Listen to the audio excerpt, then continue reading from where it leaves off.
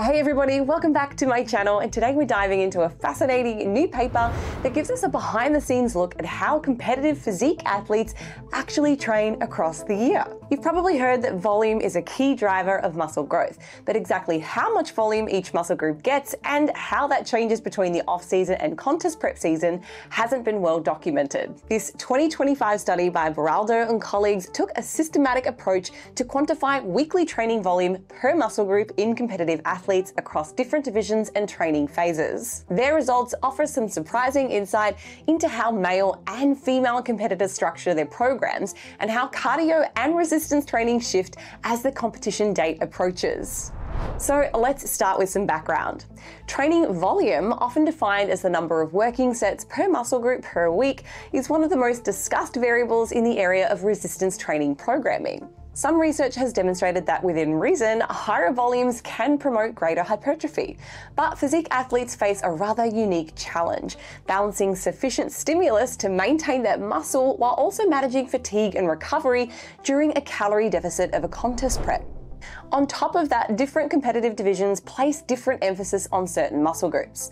For example, divisions like classic bodybuilding may reward fuller pec and shoulder development, whereas bikini and wellness place more emphasis on the glutes and the shoulders. Now, despite all the theory and coaching advice out there, there's been little actual data describing what real competitive athletes are doing for each muscle group in each phase of their training season. In addition, the existing resistance training literature may have limited application to bodybuilders, since many studies often only include a 2 or 3 day training frequency, or a relatively small number of exercises and movements. For example, the well-known dose-response volume study by Schoenfeld and colleagues limited themselves to just the knee extension, the barbell back squat, and the leg press for the lower body stimulus across the 8-week time period. And similar to this, Ennis and colleagues examined very high training volumes, up to 52 weekly sets, yet the entire volume was coming from just 3 core exercises: the barbell back squat, the 45-degree leg press, and the seated knee extension. If you think about it, how many bodybuilders limit themselves to so few movements within the same training block?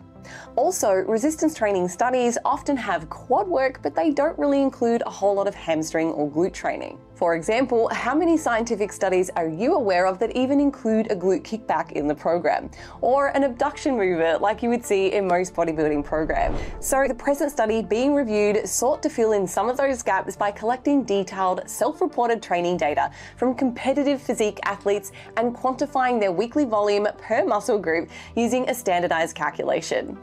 With all this in mind, the primary aim of this study was to quantify and compare weekly strength training volume per muscle group during the off-season and pre-contest phase in competitive physique athletes.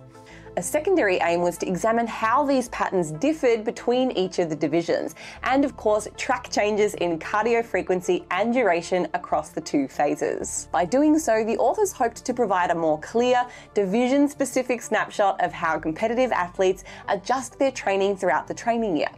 So let's take a look at the methods. What did the authors do? This was a cross-sectional survey-based study involving competitive physique athletes from multiple different divisions and federations. Athletes were recruited from federations including the IFBB Elite Pro, NPC, and the WNBF, as well as the International Federation of Bodybuilding, and lastly, the National Amateur Bodybuilding Association. The athletes were invited to complete an online questionnaire that captured their training patterns in 2 distinct timeframes: their off-season and their pre-contest period.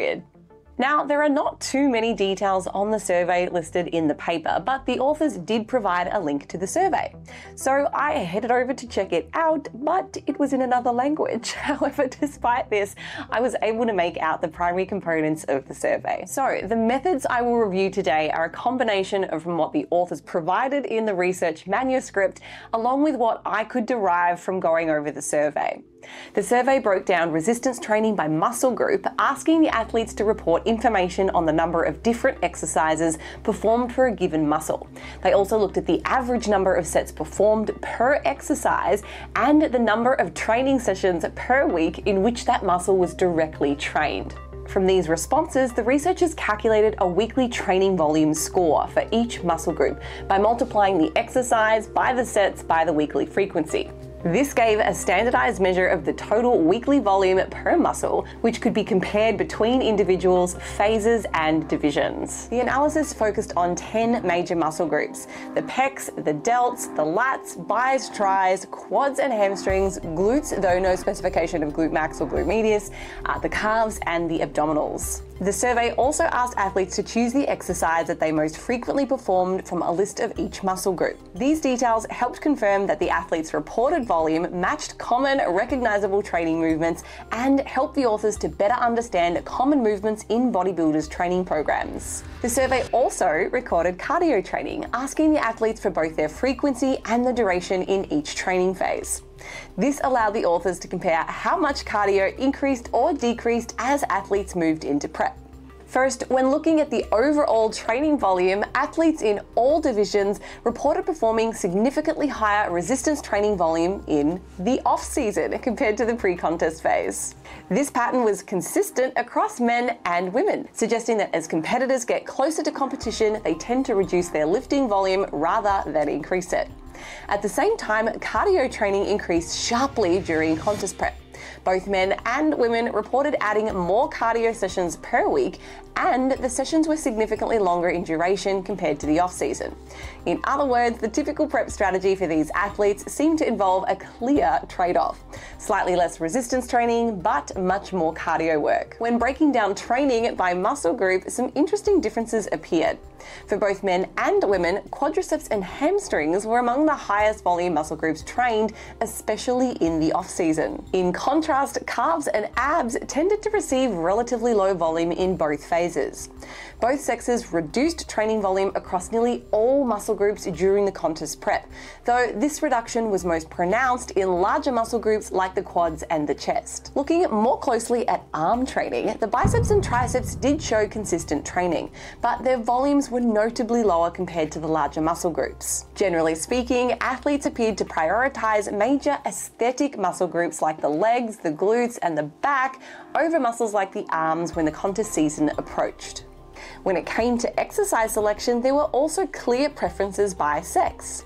During the off-season, the most frequently performed exercise among men were lat pull-downs, the 45-degree leg press, squats, seated hamstring curls, and seated calf raises, with 82% of males performing these movements. During the pre-contest phase, the most common exercises were the squats, seated hamstring curls, 45-degree leg press, seated calf raises, and back extensions. And I have to say, I laughed a little at this breakdown, given how hard exercise science has roasted the seated calf raise. But moving on to women, the most frequent off-season exercises were the seated hamstring curl, squats, leg extensions, lat pull-downs, and the hip abduction exercises.